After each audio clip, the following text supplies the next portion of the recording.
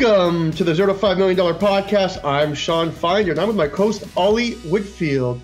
This show is brought to you by Autoklose, a VanillaSoft company. Ollie, why don't you tell the audience what we're going to be talking about today, because I know we do not have a guest. That's right, yeah. This is 2 of 3 for a breakout of the Family Feud show that we did. I'm having a bit of fun with you here. And this came to me from some of the feedback that we had from the panel, the team Vidyard. So Tyler specifically was saying, you know what, this was so much fun. I think probably one thing, if you wanted to do it a little better next time, is sprinkle in some do this, don't do that content in and around what we did.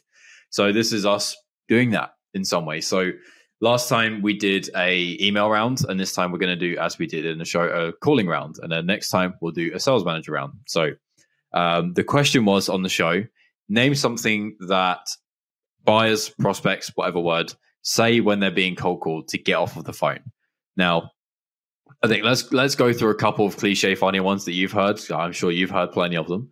And then let's go for what would be a good thing to say if you're the salesperson to kind of negate that as best you can, because there's so many corny phrases that salespeople say that just raise the alert straight away. And then that means they're going to get hung up on or those things are said. But you know, you probably received quite a lot of cold calls. I've been starting to get loads of late. I don't know why, but I'm starting to I hear the same type of thing. So corny stuff. What do salespeople say that's corny, and why would you want to get off the phone? What have you heard of late? Well, see, I hate when somebody cold calls me, but right away, as soon as they open their mouth, I know it's a cold call. So I almost like when people, as I said, I think I've mentioned this several times, I rather actually have someone, their first line say, hey, by the way, this is a cold call. Can I have 30 seconds of time? I like that. But if I want to go through some bad ones, I hate when people say something like, is now a good time? Well, as soon as you say, is now a good time, like, I know what you're about to pitch. And I would say the one I really hate the most, Ollie, is, I'm sorry for bothering you. Because don't be sorry. You've just called me anyway. You're not sorry. You just picked up and dialed my number. So why are you telling me you're sorry? You're not sorry. You're doing your job. And I get it. Your job is to cold call. But don't beat around the bush. Don't lie to your prospect. I always am like, be upfront, be yourself, and sometimes be witty. Be a little bit witty to try and get it. But those are the two that really bother me. And I also hate the small talk. Just like in an email, you shouldn't say, hey, hope you're well. How are you doing today? Something like that. That typically doesn't work because if I'm going to an appointment, I'm on my computer, I'm picking my daughter up from daycare, I'm doing something, and you're going to say, hey, how are you doing today? Well, I'm busy. What do you want? Give me that 30-second pitch. So those would be the few that really bother me. And as I said, we can probably go through some good ones after, but those are the 3 that come to mind. What about you?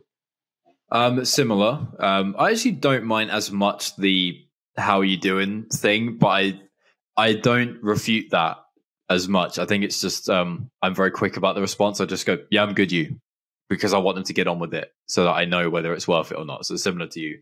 I find the launching into something that's really dreary and long and drab, and it's you've heard it before. It's like, hello, my name is Gary, and I work for this company, the leading provider of blah, blah, blah, blah, blah. And it's like so long and they haven't asked you anything. And there's no, question. There's no, can I carry on? It's just they've launched into it. And it could be like 2 minutes sometimes when they're just talking at you. Oh, it's so boring. Yeah. And when you're just stood there listening for 2 long minutes, it feels like forever.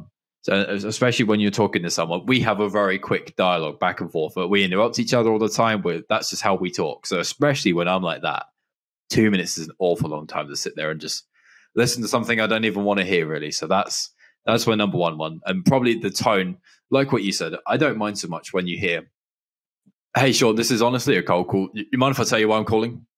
That sounded fairly genuine.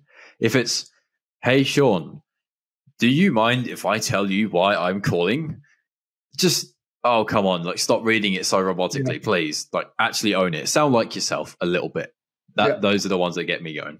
And there's 2 more things to add, because first thing I'll say is it's not even a phrase, and we've talked about this, Ollie, many times, is I hate when there's a 3-4 second delay before the person speaks. Oh, yeah. And you can hear the background noise and you can't really hear them very well. Oh, it's painful. Yeah, okay. But I will tell you one I've been getting lately. And funny enough, they've called me 4 times from the same company. Not going to say, but their company they don't even know is actually a client of Autoklose as well. But I hate when people call me and say, hey, I'm calling from so-and-so, and I have a company that is looking for exactly what you do. They're looking for, and they're reading it off the script. And then I actually sometimes ask them, I go, what does Autoklose do? What does Autoklose do in 10 seconds? Well, you book you called me, you don't even know what we did. And they're telling me their first line is, we have a client that's looking for exactly what you do. So I've hated that line just because over the last 2 weeks, I think I've gone 4 of them. And the first 2 I ignored. And the second 2, I was like, you have 20 seconds to tell me what Autoklose does. And not one person's been able to actually say what we've done. So those would be the phrases that I tend to dislike. But, and I've also had people, I don't know if you had, like, they want to excuse themselves on phone. I just want to excuse myself, but I need, I'm calling you because. Like, you're not excusing yourself. You're calling me. You're not sorry. You're not excusing yourself. I haven't had that. Yeah, I've had those recently. Do people mention what you do much? I'm finding that's also quite a long, dreary thing that people say sometimes. They'll say, and it's sort of personalized, but it isn't. Like stating really obvious things that everybody knows is not personalizing. That's just a statement. So that I often get something like, and they always try and fluff you up a little bit too. They'll say like, when I speak to other demand generation legends, gurus, experts like you, and I'm like, like how many people have you just said that to in a row? Like, come on. And like, I know that is roughly what my title says. All right, fine. But come on. And then then they'll say something really obvious like, you are really concerned with growing pipeline and generating leads. I'm like, no shit. Or if I'm a sales leader, it's you are concerned with closing deals. And I'm like, wow, you have researched me. Yeah, please proceed. When it's all done through a script, I've gotten some where they call me and they're like, hey, are you the manager of Autoklose, a VanillaSoft company? I'm just like, LLC Inc. I'm like, did you look on LinkedIn and just put that into your script? And like, well, we're Autoklose, but like, and just like you said, they'll read like the headline of your website just to do it. But let's move over to some good ones because honestly, as I've mentioned, the one that I personally would actually give 30 seconds if somebody goes, hey, Ollie, this is a cold call. This is what I get paid to do. It's my job. Can I have 30 seconds of your time? Most people are going to be like, it's your job. Let me listen for 30 seconds, etc. So I'm one of those people when you're cold calling, just be upfront. Do you like that one or no? I'm fine with that too. I'm more often inclined to say, yeah, sure, go for it. But then if it's not of any use, I'm not going to like tolerate the phone call for however long they want to stick around. So that works for me, for sure. I think a lot of that is the tone, though. A lot of that is your natural competency and your willingness to go with it. So if you said it the way that you said that then to me on a cold call, I'm cool with it. And then you can say, hopefully the follow-up isn't like a 3-minute spiel. But yeah, for sure. I'm definitely fine with, hey, look, it would be like talking to your mate and saying, hey, look, I'm in trouble. I need to tell you something. Tell me what you think. And then most people go, yeah, sure, no worries. It's the same type of style. You need to sort of own it. But if it sounds contrived, then it's when things sound like they're a tactic, I don't like it. So the other one that I like, I'd love to hear your opinion because I've used this one. I mean, I haven't done much cold calling in my day, but I've listened and I've done. When I get cold calls, I just do random stuff. But I've actually liked when I say to somebody, hey, are you in the middle of something? And if they go yes, you don't have to waste your time on saying anything else. You just get off the phone. If they go, oh no, I'm good. Oh, you know what? Give me 30 seconds of your time. This is a cold call, but I just need 30 seconds of time. They're not going to now say, oh, I am in the middle of something. They've already told you they're not in the middle of something, right? So you've already now got yourself that, hopefully 30-second pitch. So that's one that's worked in my short cold calling career. But I think in 2014, I made a few cold calls, but I haven't done many since then. But that was one that really did work, asking people right away if they're in the middle of something. Okay, I'm going to tell you the first script I ever made, and I want you to critique it, okay? Okay. Put myself on the line here, so, be cool, yeah? Don't like completely annihilate me. So I was calling. This was a test for VanillaSoft when I first joined. I was calling legal software companies. So if you sell like how a legal company runs their ops or something tool, and my assumption was they probably don't like email. Pick up the phone, talk to them. I'm an English guy from England. I'm talking to people on the East Coast of America. I'm probably one of the only English people who they're going to talk to in any given week by nature of where they live. So I lent into that.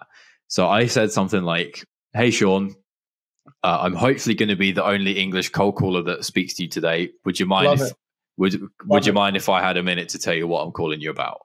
I lent into can I carry on? 30 seconds. I'm English and different. Sort of a bit of fun about it. Yeah, no, I love it. I love when when there's some sort of you don't sound like a robot. There's some sort of personality behind the call. And it's funny you say that because I did something similar recently. I actually was telling one of our sales team, I'm like, just try this, on your cold calls.